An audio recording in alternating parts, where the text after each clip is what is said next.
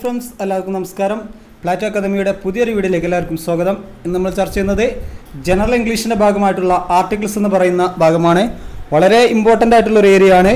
എന്തായാലും പരീക്ഷയ്ക്ക് ഒരു മാർക്ക് നമുക്ക് ഉറപ്പിക്കാൻ പറ്റുന്ന വളരെ സിമ്പിൾ ആയിട്ടുള്ള ഒരു ഏരിയ ആണ്. പല ആളുകൾക്കും ചിലപ്പം അറിയുന്ന ആളുകൾ ഉണ്ടാകും, എന്നാലും അറിയാത്തവർക്കായാണ് നമ്മൾ ഈ വീഡിയോ ചെയ്യുന്നത്. പ്രത്യേകം ശ്രദ്ധിക്കുക. എന്നാലും ചില കൺഫ്യൂഷനൊക്കെ ചില ഏരിയകളൊക്കെ നമുക്ക് ക്വസ്റ്റ്യൻ കാണുന്ന സമയത്ത് ചില കൺഫ്യൂഷൻ ഉണ്ടാകാറുണ്ട്. ഈ കൺഫ്യൂഷനൊക്കെ ഒഴിവാക്കുകയും ചെയ്യാം നമുക്ക് വളരെ ഈസി ആയിട്ട്.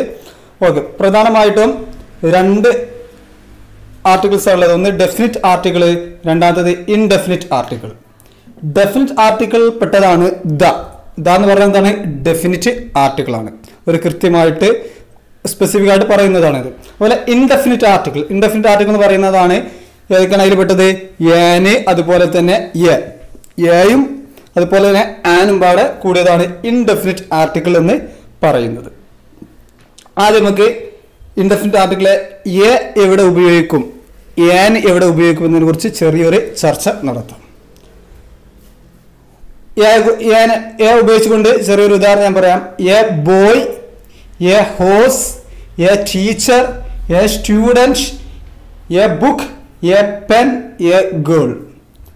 ഇങ്ങനെയാണ് ഉള്ളത് അല്ല. അപ്പൊ ഇത് നമുക്ക് മനസ്സിലാക്കുന്ന ഒരു സംഗതി എന്ന് പറഞ്ഞാൽ നിങ്ങൾ മനസ്സിലാക്കേണ്ടത് എ ഉപയോഗിക്കുന്നത് മലയാളത്തിലുള്ള അക്ഷരമായിട്ടുള്ള മലയാളത്തിലെ വ്യഞ്ജനാക്ഷരങ്ങൾ എന്ന് പറയും. വ്യഞ്ജനാക്ഷരങ്ങൾ അല്ലെ, അതായത് ക, ഗ, ഗ, മ, ത, ല, ള, യ, റ, പ, ത, ഇതൊക്കെയാണ് വ്യഞ്ജനാക്ഷരങ്ങൾ എന്ന് പറയുന്നത്. നമ്മൾ ഒരു വേർഡ് തരുമ്പോൾ ആ വേർഡിന്റെ തുടക്കം വ്യഞ്ജനാക്ഷരമാണെങ്കിൽ നമുക്ക് എന്ത് ഉപയോഗിക്കാം? എ ഉപയോഗിക്കാം. ഇനി വ്യഞ്ജനാക്ഷരമല്ല, അതിന് പകരം എന്താണ്? സ്വരാക്ഷരമാണ്. സ്വരാക്ഷരം എന്ന് പറയുമ്പോൾ ഏതാണ് സ്വരാക്ഷരങ്ങൾ? സ്വരാക്ഷരങ്ങളാണ് അ, ആ, ഇ, ഈ, ഉ, ഊ, ഇർ, എ, ഐ, ഒ, ഔ, അം അല്ലെ. ഇനി നമുക്ക് ഒരു വേർഡ് തരുമ്പോൾ അതിന്റെ തുടക്കത്തിൽ എന്താണ്? സ്വരാക്ഷരങ്ങളാണെങ്കിൽ നമ്മൾ എന്ത് ഉപയോഗിക്കും? അവിടെ ഏന് ഉപയോഗിക്കും. ഇതാണ് ഇതിന്റെ ബേസ്. ഏറ്റവും സിമ്പിൾ ഒരു ട്രിക്കാണ്. നമുക്ക് തന്നിരിക്കുന്ന വേർഡ് എന്താണെന്ന് നോക്കുക. വ്യഞ്ജനാക്ഷരങ്ങൾ ആണെങ്കിൽ എയും, അതുപോലെ തന്നെ സ്വരാക്ഷരമാണെങ്കിൽ എന്ത് ഉപയോഗിക്കുക?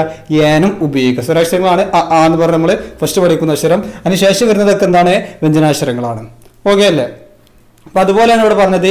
എ ബോയ് എന്ന് പറയുമ്പോൾ അതിൽ ബ എന്നുള്ളതാണുള്ളത്. അതുപോലെ എ ഹോസ് എന്ന് പറയുമ്പോൾ അതിൽ ഹ എന്നുള്ളതാണ്. എ ടീച്ചർ എന്ന് പറയുമ്പോൾ ട എന്നതാണ്. എ സ്റ്റുഡന്റ് എന്ന് പറയുമ്പോൾ സ എന്നതാണ്. A book, A pen, A girl. Book എന്ന് പറയുമ്പോൾ ബ എന്നും, പെൻ എന്ന് പറയുമ്പോൾ പ എന്നും, ഗേൾ എന്ന് പറയുമ്പോൾ ജ എന്നും അല്ലെ. അപ്പം ഈ രീതിയിലാണ് മലയാളത്തിലെ അക്ഷരങ്ങൾ വരുന്നത്. അപ്പൊ ഇതൊക്കെ എന്താണ്? വ്യഞ്ജനാക്ഷരങ്ങളിൽ പെട്ടതാണ്. വ്യഞ്ജനാക്ഷരം ആയതുകൊണ്ട് നമുക്ക് എന്ത് ഉപയോഗിക്കാം? അവിടെ എ ഉപയോഗിക്കാം. ഈസിയല്ലേ? വളരെ ഈസി ആയിട്ട് മനസ്സിലാക്കാം. ഇനി നമ്മൾ പറയുന്നത് ഏനിന്റെ ഉപയോഗങ്ങളാണ്. ഏന് എങ്ങനെയൊക്കെ ഉപയോഗിക്കുന്നുള്ളതാണ് പറയുന്നത്. നിങ്ങൾ 5ാം ക്ലാസ്സിലൊക്കെ നമ്മൾ തന്നെ പഠിച്ചിട്ടുണ്ടാകും. ചെറിയ ക്ലാസ്സിൽ 5, 6 പഠിച്ചിട്ടുണ്ടാകും. A, E, I, O, U. A, E, I, O, U. ഈ അക്ഷരങ്ങളാണ് ഒരു വേർഡിന്റെ ആദ്യം വരുന്നതെങ്കിൽ ഇത് നമ്മൾ എന്താ പറയാ? വൊവൽസ് എന്ന് പറയാം. വൊവൽസ്. ഈ വൊവൽസ് ആണ് ആദ്യം വരുന്നത് എങ്കിൽ നമ്മൾ എന്തുപയോഗിക്കും?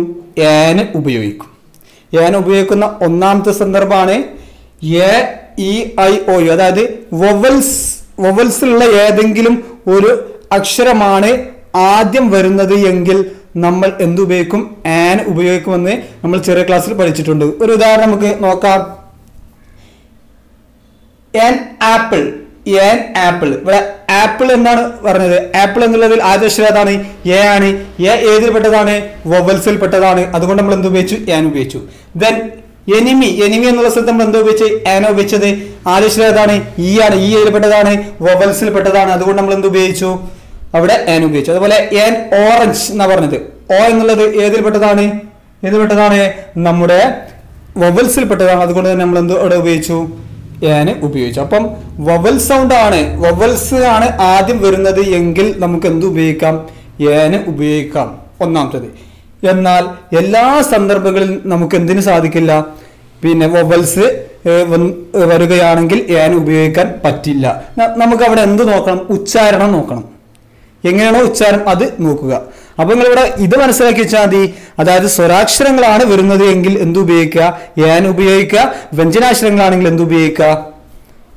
എന്ത് ഉപയോഗിക്കുക? എ ഉപയോഗിക്കുക. അത് മനസ്സിലാക്കി വെച്ചാൽ പിന്നെ എന്തില്ല, ഒരു ഡൗട്ടും ഉണ്ടാവില്ല. ഇനി മറ്റു ഉദാഹരണങ്ങൾ നമുക്ക് നോക്കാം. ഇപ്പം യൂറോപ്യൻ അല്ലെ, യൂറോപ്യൻ എന്നുള്ള ഇതിൽ ആദ്യത്തെ അക്ഷരം ഇ ആണ്. ആദ്യ അക്ഷരം ഇ ആണല്ലോ, നിങ്ങൾ കാണുന്നില്ലേ? ഇ ആണ് ആദ്യ അക്ഷരം. ഇ എന്ന് പറയുന്നത് ഏതിൽപ്പെട്ടതാണ്? വൊവൽസിൽ പെട്ടതാണ്. വൊവൽസ് വന്നിട്ടാണെങ്കിൽ നമ്മൾ എന്ത് ഉപയോഗിക്കുന്ന പറഞ്ഞത്? ആൻ ഉപയോഗിക്കുന്ന പറഞ്ഞത്. പക്ഷെ നമ്മളിവിടെ എന്താണ് ഉപയോഗിച്ചത്? എ യൂറോപ്യൻ എന്നാണ് നമ്മൾ പറഞ്ഞത്. അപ്പൊ അവിടെ ശ്രദ്ധിക്കേണ്ടത്, യൂറോപ്യൻ എന്ന് ഉച്ചരിക്കുമ്പോൾ യാ എന്നുള്ള ഉച്ചാരണമാണ് ആദ്യം വരുന്നത്. അത് ഞാൻ നേരത്തെ പറഞ്ഞു, ഉച്ചാരണം നോക്കണം എന്ന് പറഞ്ഞു. യാ എന്നുള്ള ഉച്ചാരണം. യാ എന്നത് ഏതിൽപ്പെട്ടതാണ്? അത് വ്യഞ്ജനാക്ഷരങ്ങളിൽപ്പെട്ടതാണ്. അപ്പം നമുക്ക് എന്ത് ഉപയോഗിക്കാം? എ ഉപയോഗിക്കാം. അപ്പൊ നിങ്ങൾ ഇത്ര പഠിച്ചു വെച്ചാൽ മതി. വ്യഞ്ജനാക്ഷരങ്ങളാണെങ്കിൽ എ ഉപയോഗിക്കുകയും അതുപോലെ തന്നെ സ്വരാക്ഷരങ്ങളാണെങ്കിൽ എന്ത് ഉപയോഗിക്കുക? എൻ ഉപയോഗിക്കുകയും ചെയ്യുക. ദെൻ അടുത്ത് നോക്കൂ, എ യൂണിറ്റ്. അവിടെയും വവൽസിലെ യു എന്നുള്ള സൗണ്ട് ഉണ്ട്. പക്ഷെ നമ്മൾ എന്താ പറഞ്ഞത്? എൻ ഉപയോഗിച്ചിട്ടില്ല, എ ആണ് നമ്മൾ പറഞ്ഞത്. എ ആണ് നമ്മൾ പറഞ്ഞത്. അവ എന്താ പ്രത്യേകം ശ്രദ്ധിക്കുക. അപ്പൊ അവിടെ ഉച്ചാരണം എന്താണ്? അവിടെ ഉച്ചാരണം എന്താണ്? യൂണിറ്റ് എന്നാണ് വരുന്നത്. അവിടെ ഉച്ചാരണത്തിൽ യ ആണ് അവിടെ വരുന്നത്. അതുകൊണ്ടാണ് നമ്മൾ, അത് വ്യഞ്ജനാക്ഷരമാണ്, അതുകൊണ്ടാണ് നമ്മൾ എന്ത് ഉപയോഗിച്ചത്? എ ഉപയോഗിച്ചത്. ദെൻ അടുത്ത് നോക്കുക, എ യൂണിവേഴ്സിറ്റി. A university. ആ എ യൂണിവേഴ്സിറ്റി എന്നുള്ളതിൽ യ എന്നുള്ള ഉച്ചാരണമാണ് വരുന്നത്. അതുകൊണ്ട് തന്നെ നമുക്ക് എന്ത് ഉപയോഗിക്കാം അവിടെ? അത് വ്യഞ്ജനാക്ഷരം, അതുകൊണ്ട് എ ഉപയോഗിക്കാം. അതുപോലെ എല്ലാം നോക്കാം. പിന്നെ അടുത്ത എന്താണ്? A one ഐഡ് man. വൺ ഐഡ് മാൻ എന്ന് പറഞ്ഞാൽ ഒരു ഒറ്റക്കണ്ണൻ അല്ലെ, ഒരൊറ്റക്കണ്ണുള്ള മനുഷ്യൻ. അവിടെ വ എന്നുള്ള ഉച്ചാരണമാണ്, അത് വ്യഞ്ജനാക്ഷരമാണ്. അപ്പം അതുപോലെ A 1 rupee not, A union, A unicorn, A uniform. അവിടത്തെ ഉച്ചാരണം യ എന്നുള്ള രീതിയിലാണ് അവിടെ ഉച്ചാരണം വരുന്നത്.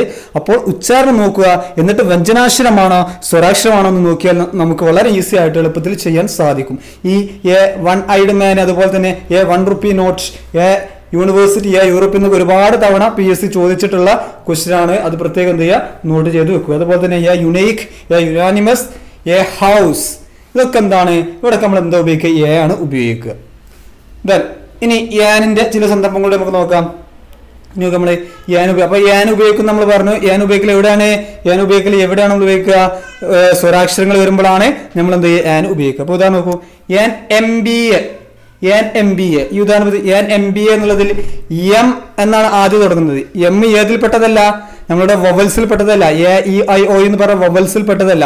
വൊവൽസ് ആദ്യം വന്നിക്കാണെങ്കിൽ നമ്മൾ എന്ത് ഉപയോഗിക്കുന്നു പറഞ്ഞു? നേരത്തെ യാൻ ഉപയോഗിക്കുന്നു പറഞ്ഞിരുന്നു അല്ലെ. അപ്പൊ ഇത് വൊവൽസ് അല്ല. പക്ഷെ MBA എന്ന് പറയുമ്പോൾ നമ്മൾ അവിടെ ഉച്ചാരണം നോക്കേണ്ടത് എ എന്നുള്ളതാണ് ആദ്യം വരുന്നത്.